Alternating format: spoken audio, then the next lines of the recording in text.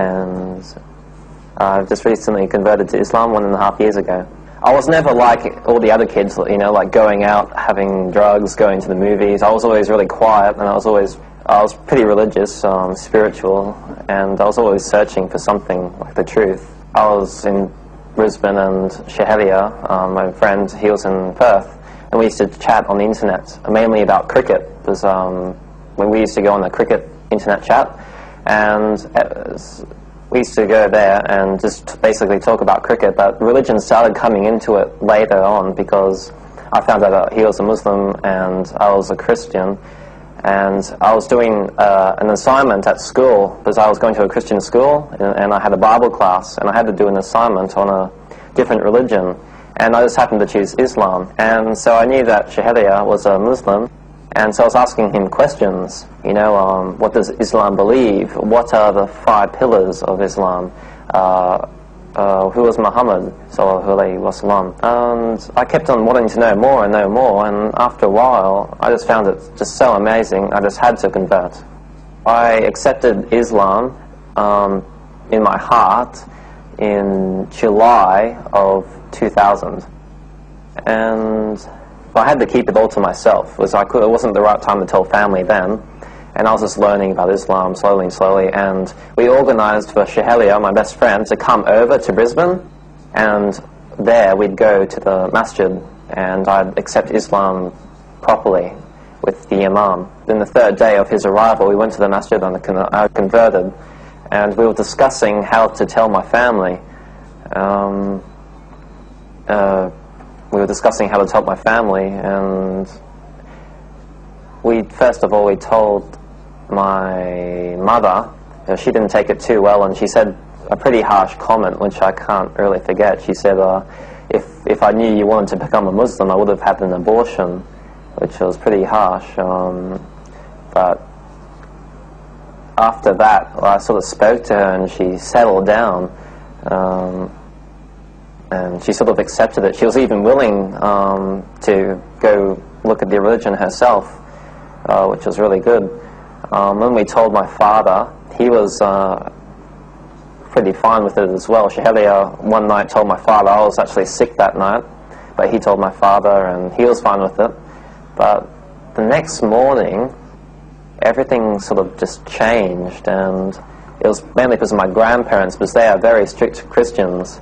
My grandfather is pretty much a pastor of his church that they go to, and they sort of talked with my parents, and they really sort of brainwashed them, and ever since then they've been really harsh on me. They wouldn't let me become a Muslim. Yahya Sufi had to go back to Perth, and when he left, my dad said to me that if I ever went to the masjid, and he'd bring the police. I wasn't a Muslim, I was just pretending, you know, I'm going to just forget about the religion, but in my heart and in my mind, I was a Muslim, and I was still researching, reading articles on Islam, and going to different websites, and just talking about it with others. Well, I knew that I couldn't live Islam like this, just in my head. I had to practice it practically. So basically, I said to Yahya that I want to basically move out.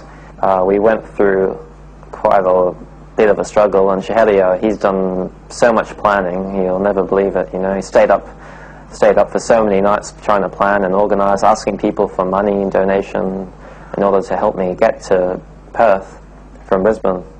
Even we researched legal websites to see how old you have to be to move out, and you know, we know that 16 is the legal age, and what my family are doing is quite wrong. So it is legal to move out, so we researched everything, and we planned everything, and eventually got the money. And Yahya came over to Brisbane in just December in 2001, and we saw each other secretly. I was pretending I was going with a friend to play cricket at the cricket nets, but I was really deceiving my family and going to the masjid with Yahya, because I hadn't been to the masjid in a whole year, you know, and it was really good when I was at the masjid and praying properly. there's a huge amount of difference, you know. The whole idea for me to move from Brisbane to Perth was to experience this difference. In Brisbane, I was not able to practice Islam at all. It was all in my head. Even prayers I had to do in my head. I couldn't do them. I couldn't pray Salat physically. Ever since I've come to Perth, I've been able to go to the masjid all the time, you know. I've been able to pray properly 5 times a day. I've been able to pray all the sunnahs and all the nafils and witr and everything. Just been able to eat properly as well, eat good food, eating curries and things, because in Brisbane I wasn't given too much food because my mother was quite harsh on me ever since she found out that I was a Muslim. And now I can actually eat properly. I'm gaining weight and everything, and I'm meeting so many good new friends, you know, Muslim friends of course. It's just a great environment. I'm in the right environment now. Before I was in a kafir environment, so I was getting bad ideas into my head, going to a Christian school, but now, alhamdulillah, I'm enrolled actually now at the Australian Islamic College in Hewdale, and so I'm going to, when I go for my year 12, my education there, I'm going to be in an Islamic environment all the time. Before accepting Islam, I was very, I was going out with friends that didn't really like me, but I still went out just to have fun. I used to watch a lot of movies that had dirty things in them. I didn't really go out and have drugs or anything, or I wasn't like any, you know, normal Westerner. I was still pretty religious at the time, but I wasn't deeply religious. I know I was in the wrong faith.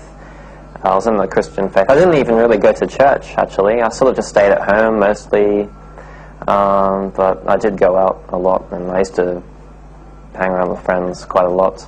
But after Islam, I've really just wanted to research so much about Islam, and I've read so many articles, and mainly when I was in Brisbane, I mainly just stayed at home because I didn't really want to hang out with those people. They were quite bad, and they sort of influenced me in bad ideas, so I kept away from them, and I kept to myself, and I was researching lots of Islam and talking to Yahya. He was giving me lots of things to read, good things to read about Islam, and he was actually lecturing me myself, because he's quite qualified. He actually studied in South Africa with Ahmadiyyat, because I couldn't actually practice Islam in Brisbane properly even after my conversion. I just had to move here, and now I'm wearing Islamic clothes. Before I wasn't, before my conversion, and even in Brisbane I wasn't able to wear good clothes like these, you know. It feels really great to be able to wear this and use miswak on your teeth and be able to pray. It really is a different lifestyle, cultural habits as well, you know, being different foods that are better for me now. Yeah, I like it a lot better like this. Well, I converted before September 11, so I didn't have I didn't have anything to do with jihad or bombings in my mind. Even I did speak with Yahya about you know, why do some of the Muslims actually fight, like and call it jihad and stuff, and everything was explained to me, and I totally accepted that in my mind, because, you know, we have a reason for it. We're actually being oppressed. And, you know, I actually learnt the truth, because all of my knowledge beforehand was from Western media, and you know, they really deceive you.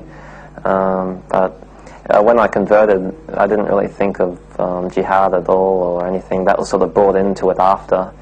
And the main reason why I converted was because it was the truth, you know. It was proven to be the truth. Every single point in Islam, in the Quran, in the Hadith, just makes so much sense. There's not a single fault. Anyone that tries to bring up a fault can be proven wrong. Even I tried to bring up faults in Islam before, when I was a Christian, and Shahadi just proved me so wrong, and that was the main reason for my conversion.